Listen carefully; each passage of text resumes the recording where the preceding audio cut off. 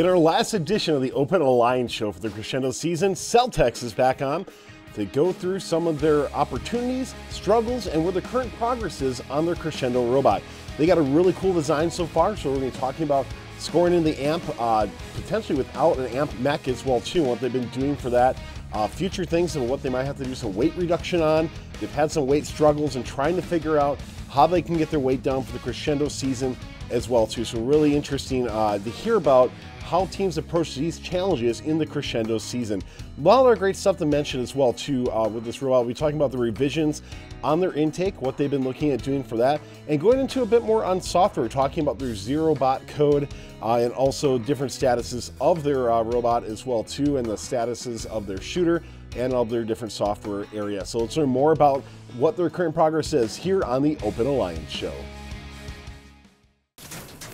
The FRC Premiere Night is back for Crescendo on Saturday, February 24th. Submit up to a 2-minute video showcasing your robot in celebration of this build season. Submissions are due by Thursday, February 22nd. Submit your reveal video and get submission requirements at firstupdatesnow.com/premiere24. Support funds content creators when you sign up for a membership on YouTube Join. You'll get access to special perks like emotes, loyalty badges, and fun members will even get early access to our scheduled videos and more. 100% of this revenue will go back to our correspondents to help recognize their efforts. Click the join button in any YouTube video to pledge your support. Joining us is going to be 5406 Celt-X coming in from Canada. We're so excited to have them back on the Open Alliance show, talk about their progress for it. Yeah, obviously, we see the robot in front of us, so we can't wait to dive into that, but a lot of other cool stuff to cover as well, too. So let's welcome back our two students from 5406. Do you mind reintroducing yourselves? Let us know what you do on the team. It's so great to have you back. All right.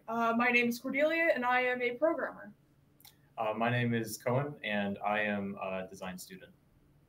So lots to cover on this robot. We obviously have some mechanisms in front of us here, but what do you want to dive into first? Well, first we should probably dive just into the robot itself. Last time we were on the show, we of course didn't have a whole robot to show. So what we have here is our alpha bot. We're hoping to transition into maybe a beta bot much later in the season. But we have our shooter here where the nodes can come through, can pivot up. This is powered by currently 4 vortexes. We might change that. But basically it can pivot up to 65 degrees maximum. Well, it can pivot more than 65 degrees, but that's where we have it right now for the maximum shot. And we have a trap mechanism on it as well, where if the trap is like over up here, the robot goes all the way up and the note travels all the way up to the top corner, kind of up here. Just kind of up through here-ish, and it'll eventually kind of pop out there. I'm going to put this down now. Oh, the note did not like that. Yeah. But yeah, recently on our latest chief post, we've had some struggles with weight, which I personally wasn't expecting. Same. So.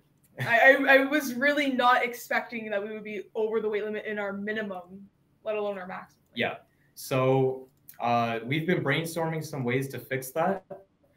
I guess I can go into some of the first ways we were thinking of fixing that. So right now, our shooter takes up like a lot of weight as well as our chassis. Our chassis can't be lightened a whole lot.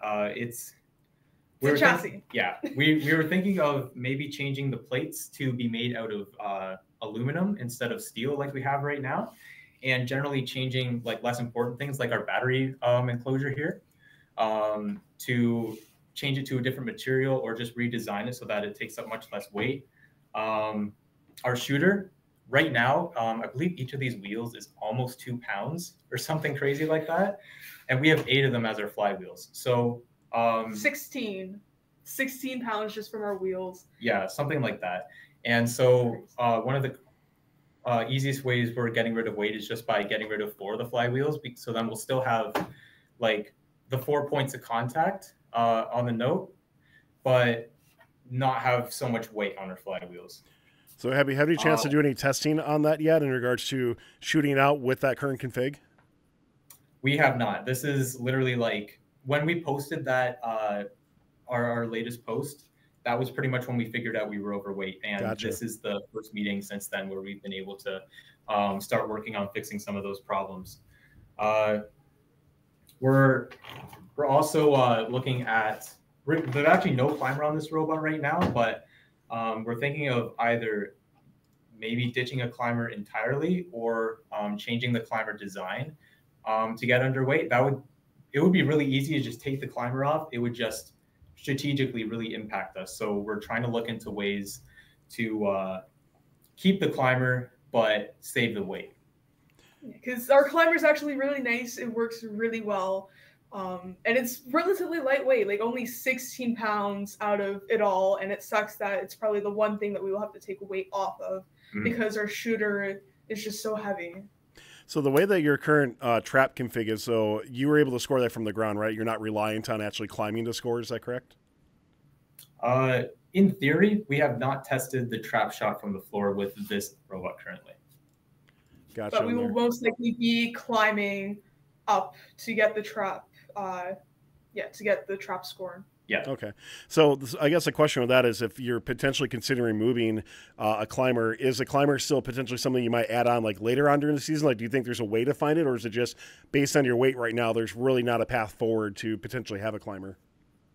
I think we'll still have a climber. It'll just be a lot just like a simple hook. And with the way we're going, we might not be able to score in the trap with how it is. Like, that might be a beta bot or after our first event, which is Durham requirement. But for now, we're just trying to get our robots working. No, that makes sense in there. And then from the mechanism you have for your trap, is that also scoring in the amp as well too? Like, is it the same process of how that works? So that that wouldn't necessarily modify your amp scoring process? Yes. Yeah. And that's actually another way we can save weight. This is actually longer than it needs to be to score in the amp, just so we can score in the trap. We can actually save a lot of weight by reducing the length of this whole thing. Like, this is pretty long, and we can probably cut it to like here or something, which is we've half of it. We've actually just today even done tests with just the shooter. This thing wasn't even assembled on, and we were able to score on the amp with just the shooter at the right angle. It was a bit slow, but getting that data is helpful to us because we might just be able to scrap this whole mechanism entirely, shoot into the trap. I don't know. We're kind of in a huge brainstorming mode right now. Yes. With all this. Huge brainstorm mode, just trying to figure out, like, okay, do we do trap? And do we shoot in trap, or do we keep this trap mechanism? And it's a whole thing. I guess what pops in my head is maybe the alternate avenue. Do you maybe get rid of the trap where you can reduce that weight, and then would that allow you to keep your climber potentially, or is that not a viable path? Or is that not a priority for what your team would be looking at doing? Unfortunately, when we did our strategic analysis at the beginning of the season, scoring in the trap and being able to climb were both like pretty much we have to do this, because our goal was to kind of control our own destiny and be able to get both RPs aside from the RP from winning. And to do that, we need to be able to score into the trap and be able to climb just to guarantee that we can get that ensemble RP almost every time. So we don't want to sacrifice any of these. And we're looking into like every little way to save weight to keep them. But right now it's just not looking super certain. Like Cordelia said, for a climber, we might even just skip the whole wheel thing. On that video, we have these wheels that go all the way up the wall. We might be able to put those on this mechanism, just kind of stick wheels on the side of it, or just simply go to just a simple hook design that pivots down. Sure. Let's talk about a couple of different other areas of your robot too. I noticed that there's a video out of you doing some intake revisions as well. So let's talk us about your current state of the intake, and of course how that coordinates with the rest of that note journey as well too. Yeah. So I'll kind of spin the robot around to the intake here. So this is our intake. Current way we have it is kind of like that Grasshopper's intake, where it's under bumper. It's mounted to the frame of the robot, so it's not moving at all. It's kind of hard to demonstrate when it's like fully kind of on the ground with no tread. Yeah. But eventually, it would go in through.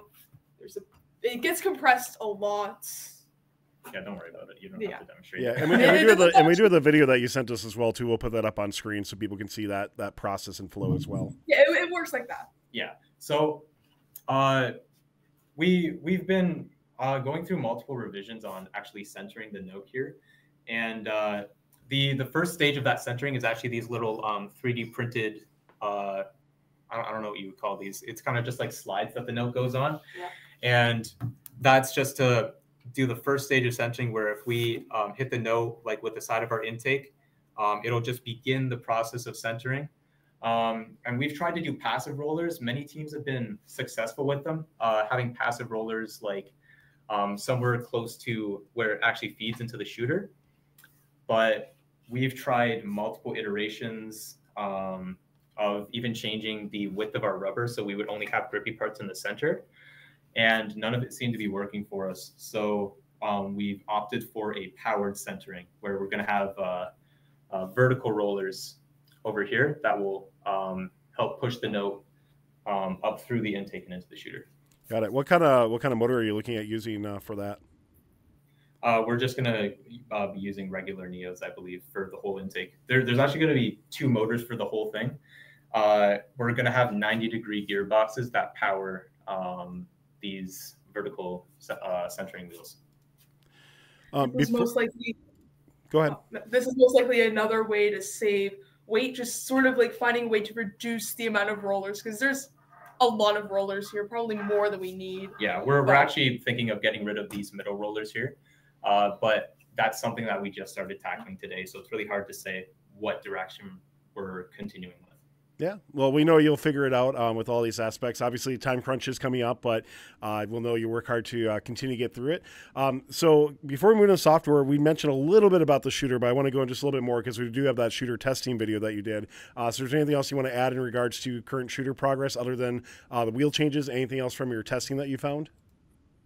Well, I would honestly like to say that the shooter worked almost perfectly first time.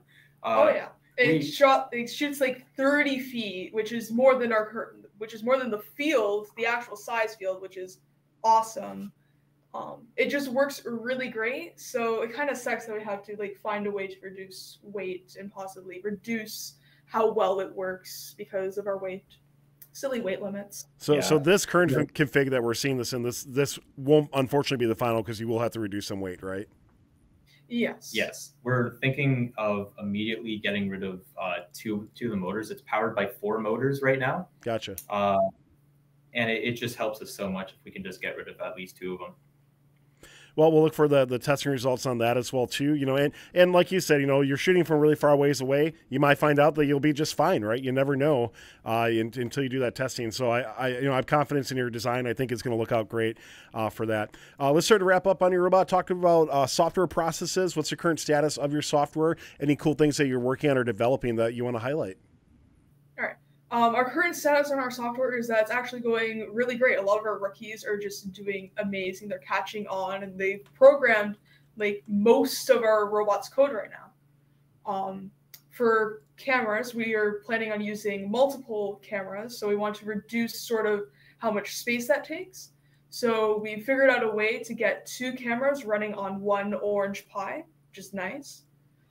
They also run at a nice FPS of 50 FPS. It's great. In terms of our code, you can expect like a public release of our ZeroBot code either today or tomorrow. This is final. This is not what I said a couple days ago. This is final either today or tomorrow. You will see a public release of our ZeroBot code. You'll be able to see how we do it, what it's like using both Purple Haze's library and And right now we are working on getting our AlphaBot chassis to drive right as we speak. So hopefully that will be done today or tomorrow. And that's our update on software. It's going really great. Well, I'm glad to hear, we'll end on a good note with that too. That software is in a good state. We know your mechanical side, lots to work on for it. So we're going to let you get back to work as we, of course, are starting to get into week 6, right? Time's ticking with that. And we can't wait to see what your team comes up with. We know you'll be up to the challenge. We can't wait to see how you tackle it. So Celt-X, thank you very much for giving us an update, taking time out of your busy schedule. And we can't wait to keep following you on the OA blog. And good luck during the competition season too. Thank you very much. Thank you. The FRC Premiere Night is back for Crescendo on Saturday, February 24th. Submit up to a 2-minute video showcasing your robot in celebration of this build season. Submissions are due by Thursday, February 22nd. Submit your reveal video and get submission requirements at firstupdatesnow.com/premiere24. Don't forget to like, subscribe, and ring the bell to stay up to date on our new videos. Keep the conversation going and provide your input to our content. Watch our live shows at twitch.tv/firstupdatesnow. Join our Discord at discord.gg/firstupdatesnow and check out Fun FTC on Facebook, Instagram, and Twitter, and First Updates Now on Facebook, Instagram, TikTok, and Twitter.